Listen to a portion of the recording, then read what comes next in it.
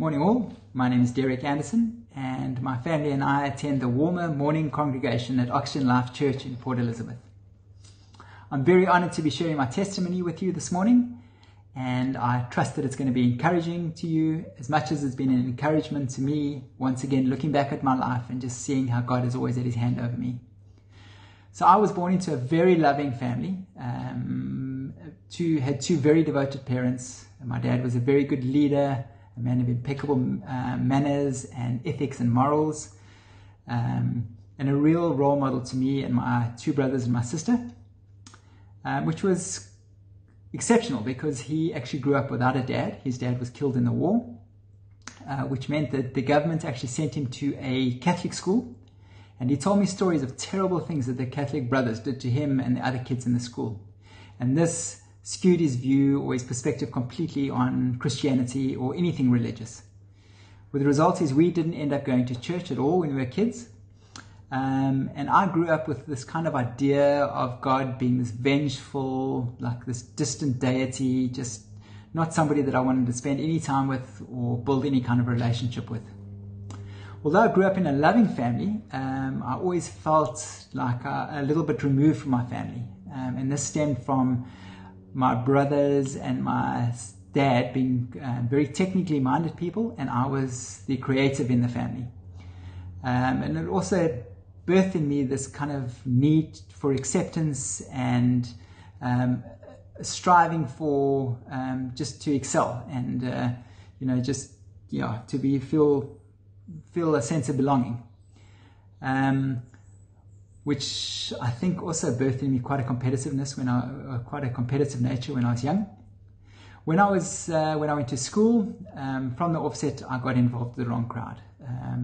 There were a much older bunch of guys that I started hanging out with. I got involved with things that I should never have been involved in, especially at such a formative age. I remember seeing my first pornographic material when I was like 6 or 7 years old. I got involved in drinking. I started drinking when I was probably 10 or 11 years old, and drugs shortly thereafter. And I always pushed the envelope just because I needed to just that sense of belonging, especially with an older group of guys.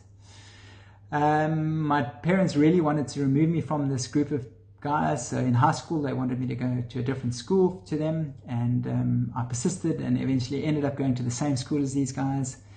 In my first year of high school, I got expelled because I was caught drinking at school. And so this gave my parents a good opportunity to get me away from those guys.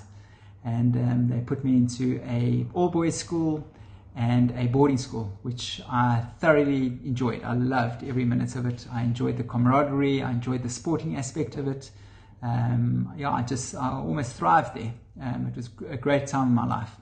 I went to the army after that, and then went and I studied graphic design. It was at this stage that because of my competitive nature, I got involved in the gym world, and I started with competitive bodybuilding, and I got very involved in the world of anabolic steroids. And this kind of for a number of years carried on. I met my then girlfriend and my now wife, Leslie, at this time, and she could see what was going on with me. I was just incredibly aggressive, completely against my nature. I was fiercely jealous, just not a nice person to be around. And she gave me an ultimatum. It was either her or the steroids. I loved her dearly, so I decided to can the steroids. But it was very difficult. I know that you can't get physically addicted, but I certainly was mentally addicted. And for a long time, I really battled with it. It was at this stage that a friend of mine invited me to go to church with him. And I went to church, and my mind was blown completely.